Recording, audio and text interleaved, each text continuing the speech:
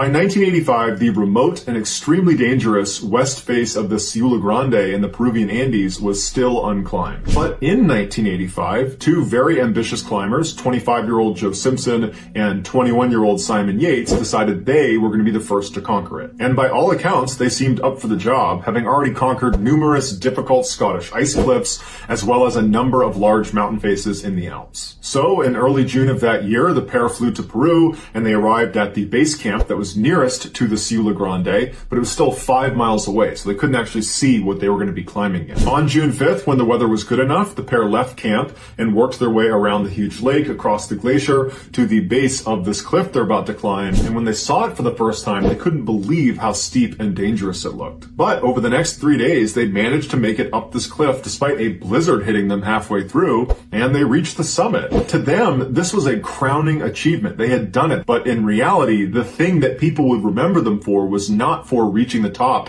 of Ciula Grande. It was for what happened when they started going down. Because of how steep this mountain was, and because of the blizzard that was not going away, it was actually getting worse, the descent was going to be much more challenging than the ascent. So shortly after 10 a.m. on June 8th, Joe and Simon left the summit and began very carefully making their way down the mountain. At 11 a.m., disaster struck when Joe lost his footing and fell to the bottom of an ice cliff and shattered his leg. Initially, they both assumed this was a death sentence for Joe, because there's no way he can actually climb down the mountain now, and certainly Simon can't actually carry him down the mountain. They were so high up, and it's so steep, there's just no way. But Simon wanted to at least try to save his friend, so he climbed down to him, he gave him some mild painkillers that he had, and then he attached his rope to Joe, and then Simon anchored himself in the snow, and he began lowering Joe down the mountain, all 300 feet of his rope, and when he would stop, Joe at the other end would anchor himself in the snow with his ice picks, and then Simon would climb down to Joe and he'd repeat the process. This went on for hours and hours and hours, just back-breaking work for Simon, and Joe, meanwhile, is in excruciating pain from his broken leg. And to make matters worse, the storm had gotten so bad that the visibility between Simon and Joe was zero. So as Simon is lowering Joe, he can't see what he's lowering Joe onto,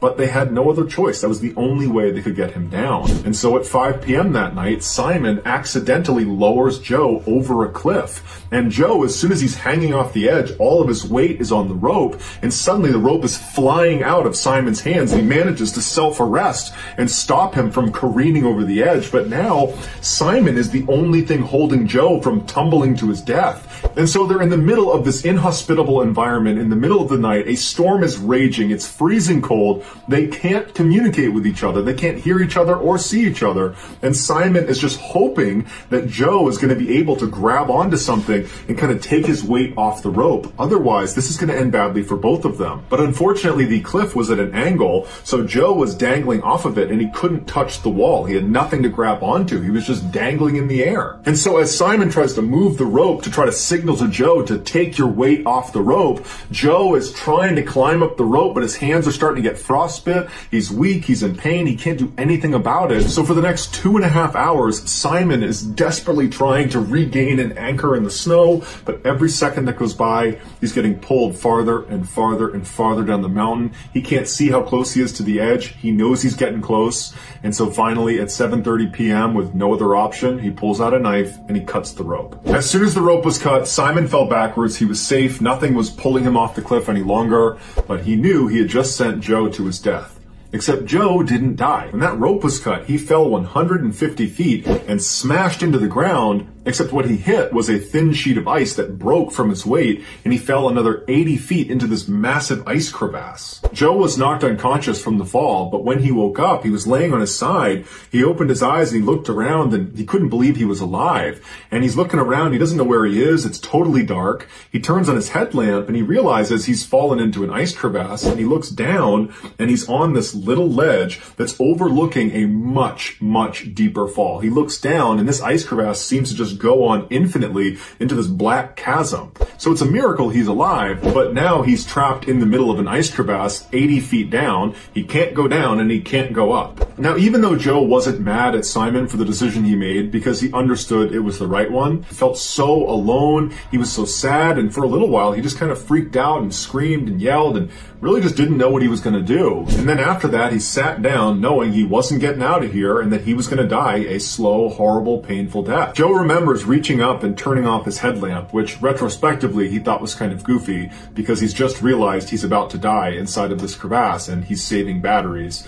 But with the light off, he's sitting on the ledge and he hears all the sounds that are coming from inside of this crevasse. It was this awful grinding sound, like a moaning sound. And he said it was so terrifying sitting in the darkness listening to this sound that he reached up and turned his light back on just for comfort. Back up on the mountain, Simon was devastated. He felt like he had just killed his friend. And even though he understood why he did it and understood it was probably the right decision, it didn't change the fact that he felt incredibly guilty about it. And so that night, he didn't even move from the position he was. He dug a little snow cave and he laid down and eventually fell asleep. The next morning when he got up, he began moving his way down the mountain and he finally rounded the area where Joe had been hanging off of that cliff, and he got a chance to look down and see where Joe might have wound up.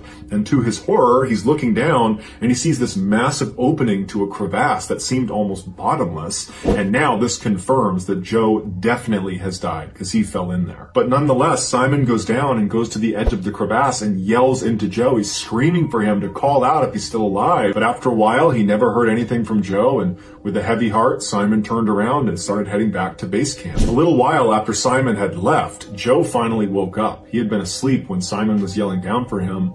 And so Joe wakes up, he's looking around, he can't believe this wasn't a bad dream. He starts yelling for Simon because he doesn't know what else to do. But after a while, he realized Simon's not going to come down here to get me. He cut the rope. He thinks I'm dead already. At this point, Joe decides he needs to try to climb out of the crevasse, even with a broken leg. And so he gets himself in position, he gets his ice picks, and he starts making his way up this ice wall, but he can't put any weight on his broken leg, and he keeps falling down, and he's realizing, I can't climb this. And so Joe had two choices. He could wait on the ledge and hope to be rescued, but by his calculations, it was unlikely someone was going to come out here and rescue him anytime soon, because Simon is going to say he's dead. So wait on the ledge and probably die a slow, painful death.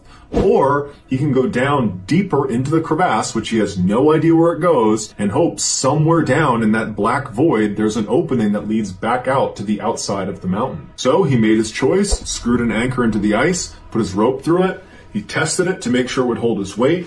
He looked down into the void one last time and knew that as soon as he stepped off of this ledge, he could not come back up again. This was a one-way trip. And if he made it to the bottom of his 300-foot rope and he didn't find a ledge or a tunnel or something to put his feet on, he would slip off and fall to his death. On purpose, he did not put a knot at the end of his rope because he figured either I'll find a way out or I won't, but at least it'll be quick. Down he went about 80 feet into this pitch black crevasse. He has no idea what's down there. And he gets to a point where the walls kind of come together and he was able to squeeze through it. And he realized once he got through that point, it was like the center of an hourglass where below it, it kind of opened up. And as soon as he pushed through, he could actually see to the ground. He saw flat ground and there was light shining on it, which meant there was a hole leading out into the mountains somewhere down there. And so he went all the way down, he touched the bottom, it was solid ground, he disconnected from his rope, and he climbed his way up this incline to where the sun was coming in,